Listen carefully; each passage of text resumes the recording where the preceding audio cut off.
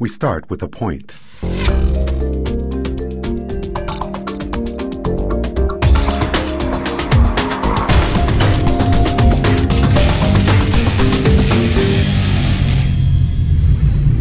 Hi everybody, welcome back. My name's Rob Bryanton, and this is the Imagining the 10th Dimension video blog.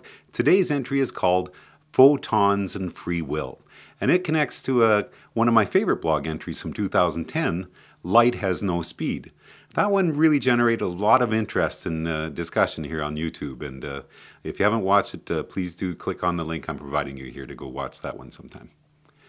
We talked about one of the central ideas in that entry not long ago in an entry called At Right Angles to Space-Time, where I showed you two intersecting arrows. And here's that diagram again, this time with a little more explanatory text added.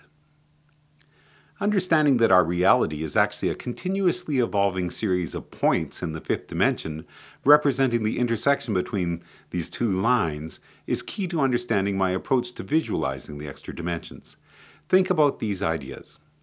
From a photon's point of view, there's no space, no time. The time it takes for light from a distant star to reach our eye does not exist for a photon. From its perspective, it took no time to reach us. In that sense, thinking of this photon's path is like thinking of the long undulating snake we think of in my project, or the spime concept that Bruce Sterling likes to talk about.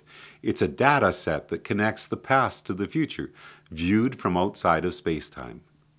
If that photon had not reached our eyes, it could have continued on into the future, traveling from that distant star many light years away with the light that from our perspective is already from many years ago.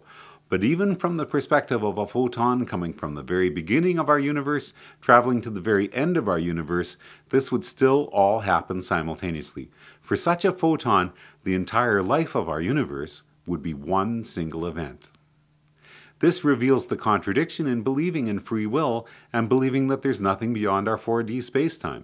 From this photon's perspective, then, there is only one single past, one single future, and everything is inevitable, including the dogged insistence that the free will we believe we're experiencing is real, when in fact it's only an illusion.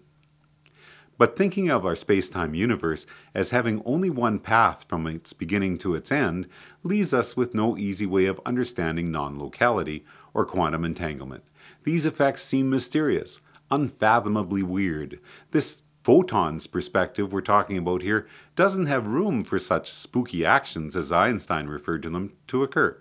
And yet quantum theories have been confirmed through experimentation to a higher degree of accuracy than any other theory about the underlying structures of our reality.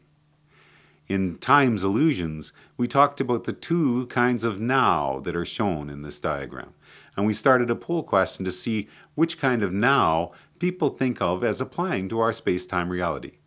Then, with At Right Angles to Space-Time, I started another poll question asking if people agree with that blog's title as a definition of light. Now here's the kicker. In both cases, there's a third all of the above answer I should have provided, but I chose not to because it would have been so easy for people to select that without thinking about the other options. That answer, as I hope I've made clear with my blog entries in the last while, is that our space-time now is in the fifth dimension, not the fourth, so both versions of now are correct depending upon your perspective. And because both light and gravity push against each other to create our reality, whether you think one or the other is at right angles to space-time also depends upon your frame of reference. As I've said before, it's the same with the third dimension. Calling the directions added by the third dimension up, down, or forward, backward, or left, right, or whatever doesn't change what you're adding, because these are just labels that are defined by the frame of reference already established. Likewise, what we call the additional degree of freedom afforded by the fifth dimension can change depending upon your frame of reference, or which of the two now arrows pictured in this diagram you choose to assign to the fourth dimension. We'll talk about how our reality is defined at the fifth dimension as we look next time at an entry called Time-like Entanglement. Thanks for watching and enjoy the journey.